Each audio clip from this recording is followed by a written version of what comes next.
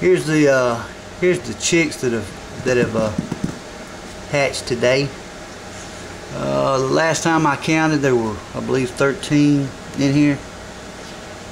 This was after I was able to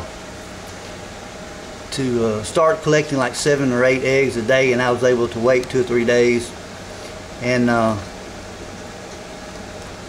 put them all in the incubator at one time. It'll be a little while before I can take these out and put them in the different brooder box. You have to let them dry out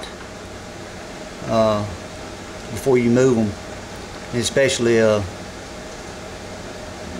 letting that cold air rush in on them might could kill them.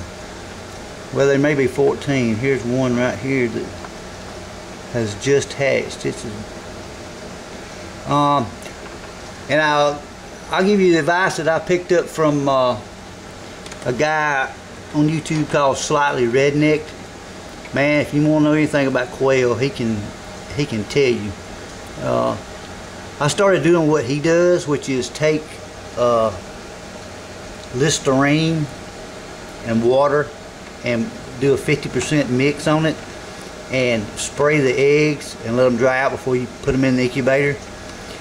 I started doing that, and my hatch rate has definitely improved. Anyway, guys, just want to give you a little update. Say hey to Trapper J Outdoors, because a lot of these birds are going to be yours, I hope. Anyway, I appreciate you watching.